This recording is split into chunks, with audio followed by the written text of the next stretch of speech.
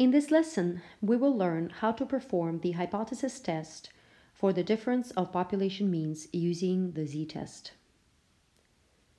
A random selection of volunteers at a research institute have been exposed to a typical cold virus. After they started to have cold symptoms, 10 of them were given multivitamin tablets daily, which contain 3 grams of vitamin C and various other vitamins and minerals. The remaining 10 volunteers were given placebo tablets. For each individual, the length of time taken to recover from cold is recorded. At the end of the experiment, following data are observed. It is known that the population standard deviation of recovery time from cold is 1.8 days when treated with multivitamin, and the population standard deviation of recovery time from cold is 1.5 days when treated with placebo tablets. It is also known that both populations are approximately normally distributed. The researchers claim that the mean recovery time US1 of the patients treated with multivitamin is not equal to the mean recovery time US2 of the patients who are treated with placebo tablets. At the 0.01 level of significance, is there enough evidence to support this claim? Perform a two-tailed test. Carry your intermediate computations to at least 3 decimal places and round your answers as specified in the table. So first of all, we have data. Data is in days it took these people to recover from cold, and one group was treated with multivitamins while another one was getting placebo tablets.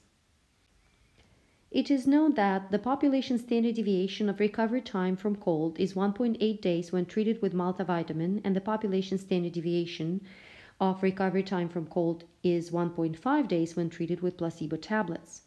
It is also known that both populations are approximately normally distributed. The researchers claim that the mean recovery time MUSA1 of the patients treated with multivitamin is not equal to the mean recovery time MUSA2 of the patients who are treated with placebo tablets.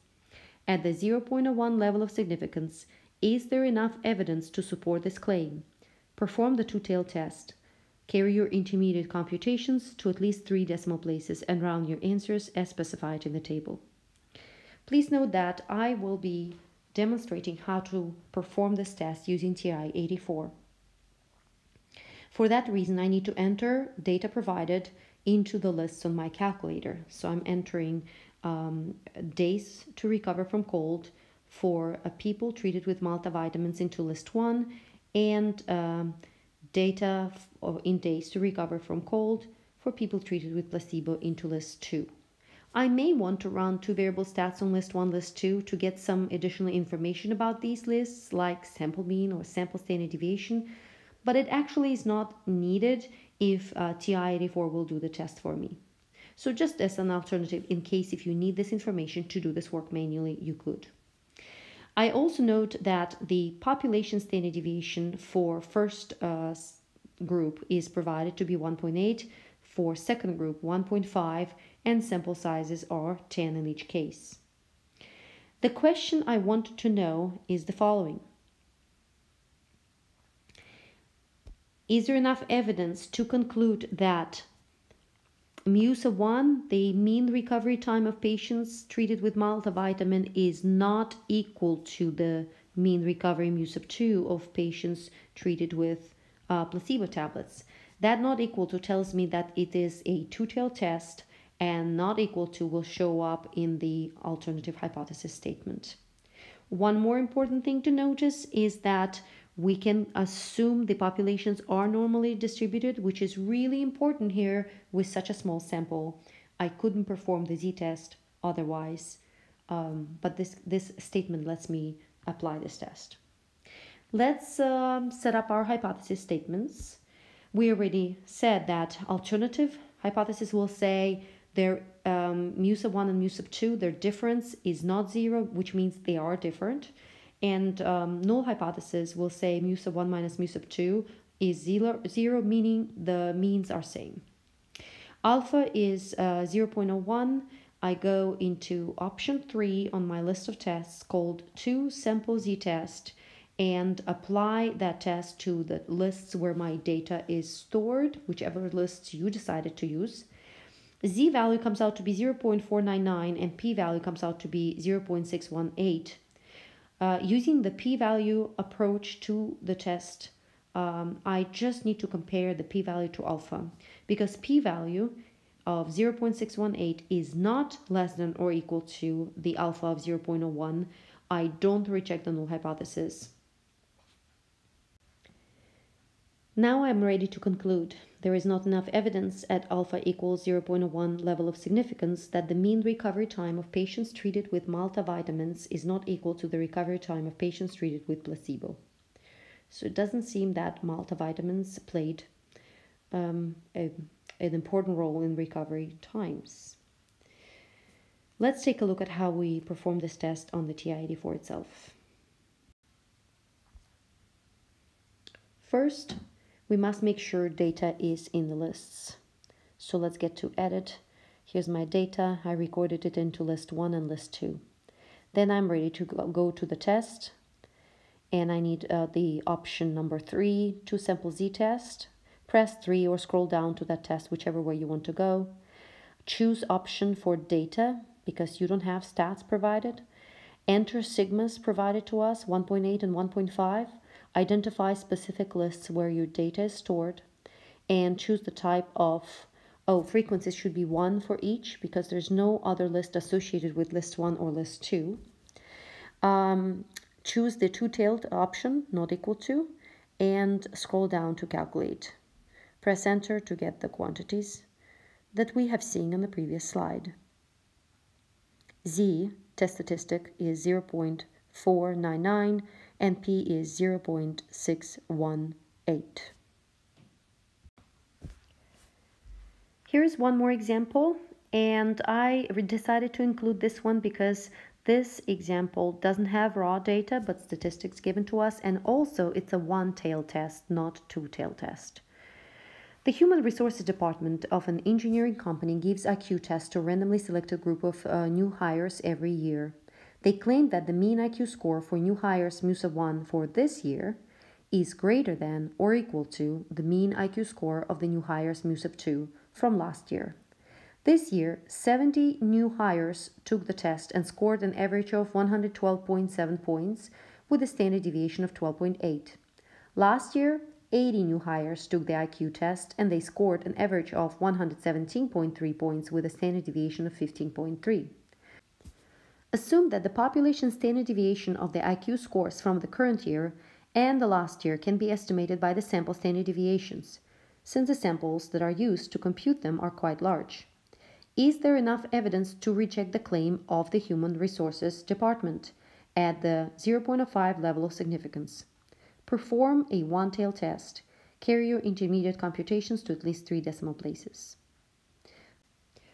First of all, I would like to point out a few important statements in the story that will allow us to use the z-test. One of them, we have an assumption that the population standard deviations are same as sample standard deviations because we have large sample sizes. In other words, I can say that S(1) is same as sigma(1) and S(2) is same as sigma(2), which means I have sigmas and therefore I can perform z-test, not t-test. That's one thing. I also want to note that nowhere we have an assumption of normality of the populations, and the reason is because the sample sizes are quite large and we can perform the test even without that assumption of normal distribution for the populations. So we are safe to use the z-test. Lastly, I would like to point out the statement which will help to identify us how to set up our hypotheses. And the statement comes from line number 2. They claimed that the mean IQ score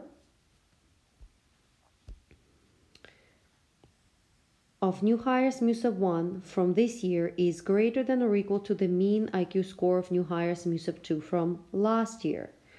And the main thing is greater than or equal to. So we are going to use greater than or equal to in one of the hypothesis statements. Which one? Typically, the claim is representing the alternative hypothesis, but not in this case. Why? The reason is because the question we have at the very end of the story says, is there enough evidence to reject? So here we go. It's another example of how this one word reject will switch everything around. The claim that HR has can be rejected only if it is considered to be the null hypothesis claim.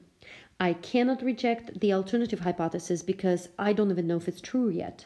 I can only reject something that is assumed to be true, which must be the null hypothesis. So, for that reason, the claim of the Human Resources Department goes into H sub 0 position. So notice I'm claiming here that the mean from this year minus mean from last year, with this year being higher quantity, must produce a quantity greater than or equal to 0.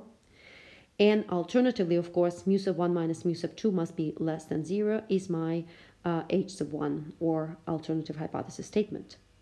I proceed as usual, state your alpha, because this particular question in ALEKS is required to be solved through critical value approach. I need to compute that critical value. What will it be? Alternative hypothesis uses the less than symbol, which makes this a left-tailed test. So I'm separating 5% in the left tail from 95% on the other side of this critical value. To find this location, I utilize the inverse norm with 5% on the left, 5% of area on the left, 0 for mean, 1 for standard deviation, and I identify that the area listed here is on the left of this critical value. This number comes out to be negative 1.645. That's this location over here. Now I apply test, option number 3, called SampZTest, to the information provided to us right here. And it gives me z value, the test statistic, to be negative 2.004 and p-value of 0.023. So my test statistic, negative 2.004, ended up being on the left side of the critical value or in the rejection region. For that reason, we're going to reject the null hypothesis. My summary, my statement will be the following. There is enough evidence at alpha equals 0.05 level of significance to reject the claim of the Human Resources Department. Let's see how we can perform this test on the TI-84 itself. Going to tests, choosing option 3 to SampZTest.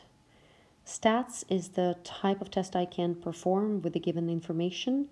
Enter sigmas, which are the assumed value equal to the sample standard deviations, 12.8 and 15.3. Now enter first mean of 112.7 and sample size of 70, second mean of 117.3 and sample size of 80. It's a left tail test, so I need to highlight the less than option and scroll down to calculate. So here are the quantities. My test statistic z is negative 2.004 and p-value is 0.023.